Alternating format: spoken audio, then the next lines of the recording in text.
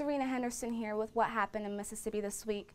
After Mississippi State University and Mississippi University for Women removed the state flag from their campuses earlier this week, only one of the state's 8 public institutions of higher learning still flies the flag with the Confederate battle emblem in its corner.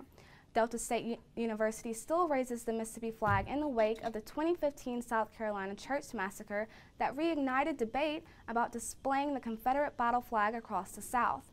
DSU President Bill LaForge told our Adam Ganna show that people on campus want the flag to change. That flag needs to change.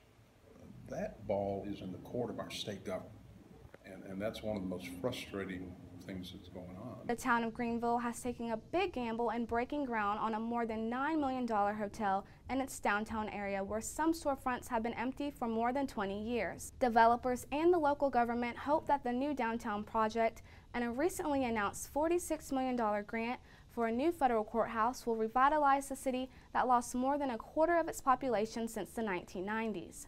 Mississippi's Department of Transportation budget is being reviewed for the 4th time in 4 years.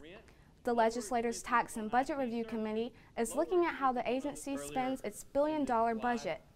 Several legislators traveled the state this summer documenting repairs needed on highways and bridges. Mississippi Economic Council Scott Waller conducted a study last year and says the longer the state waits to increase funding for infrastructure maintenance and expansion, the more it will cost taxpayers. For more details on these stories and other headlines from across the state, visit MississippiToday.org.